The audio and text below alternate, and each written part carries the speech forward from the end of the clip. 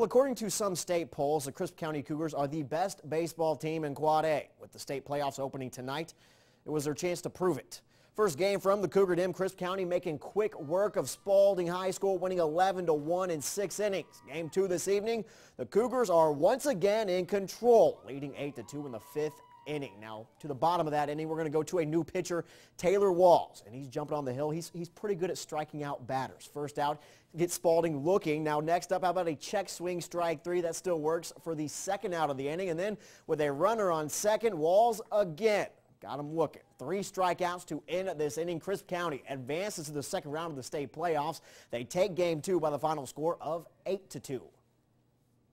And on to the single A playoffs. The 4C Baconton Charter Blazer School hosting Turner County in the opener. Game 1, the Rebels leading 9-6. Check out that nice play there. Baconton tagged out at second by Ted Moore to give Turner County a 1-game advantage with a 9-6 victory. Game 2, Blazers getting on the board first. The hard hit single by Tabor Rayleigh puts a Baconton runner on base. Now, after some small ball, they move him over to second. Later, Tony Holland just gets enough of it on this one for another single. At first, Rayleigh's going to stop at third, but then the throw goes past the catcher's glove. Tabor Rayleigh coming in to score. Baconton takes a 2-0 lead out of the first inning, and it was a long game today at Blazer Field, but they will have a game 3. Baconton defeats Turner County. Final score there, 16-9.